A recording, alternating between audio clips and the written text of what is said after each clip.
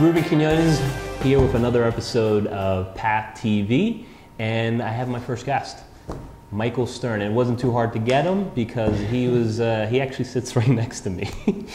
We wanted to talk a little bit about Foursquare 101, because I know that there's people are on it and they're very much knowledgeable about it. But for those that aren't on it, what is it? Why be on it? And see where our conversation goes. And the way this started, at least in this office, was Mike over here was actually the mayor. Let me explain that a little bit. If you're a mayor, that means that you've virtually checked in an application. Why don't I take a step back, actually, and explain what it is? It's an application that... Are you really shooting? What was that? Really yeah, we're really shooting. There is no editing. No, are you serious? There is no editing. With the air conditioner I told you on? there's no editing. We have mics on.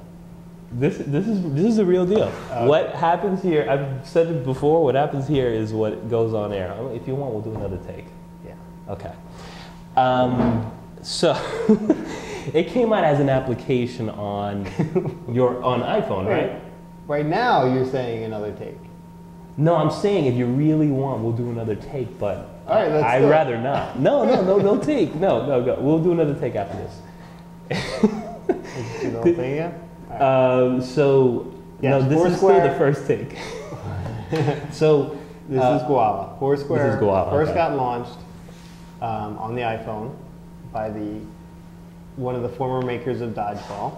And Dodgeball was a location-based service back in, I think, 2003. Yeah. And check this out. What happened? Google actually buys them out a couple years later, I think 2005. And then they decided to kill the project. And then Foursquare, same founder, co-founder, Dennis Crowley, actually started Foursquare 2 years ago. And the idea was it's a location-based service. Wherever you go, you check in virtually on your iPhone or on your BlackBerry. Yeah, I guess you were supposed to talk about that, right? Go ahead. The basic idea behind it is that when he would get to, or he says that when him or his friends would get to a bar or a restaurant that they're going to, instead of texting everyone saying, "Oh, I'm here, where are you?" You kind of just send out a little message to all of your friends saying, "I'm here," wherever here is. So it almost sounds like Twitter, and I know a lot of people aren't even on Twitter because it's so chaotic. But why let your friends know where you are? What are some other benefits, if there are any? Well, the benefits is that it becomes this kind of game atmosphere where they have these little rewards, and what's so hard to explain about it is that there's no real incentives or benefits except for maybe some rivalry.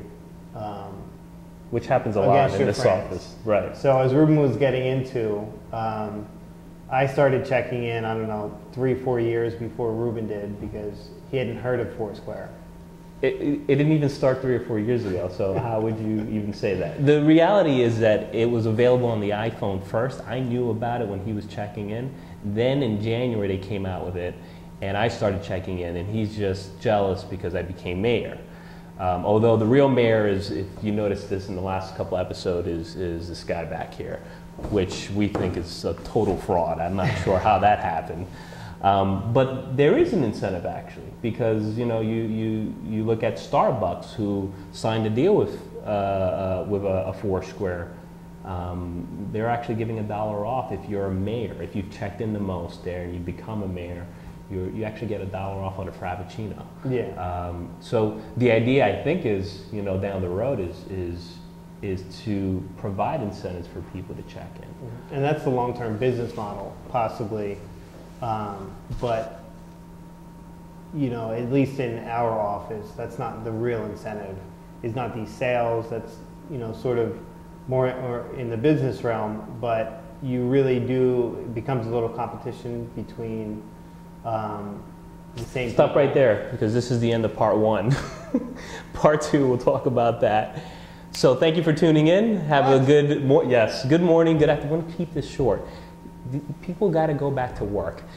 Good morning, good afternoon, good evening, and I will see you next time for part 2 of Foursquare 101.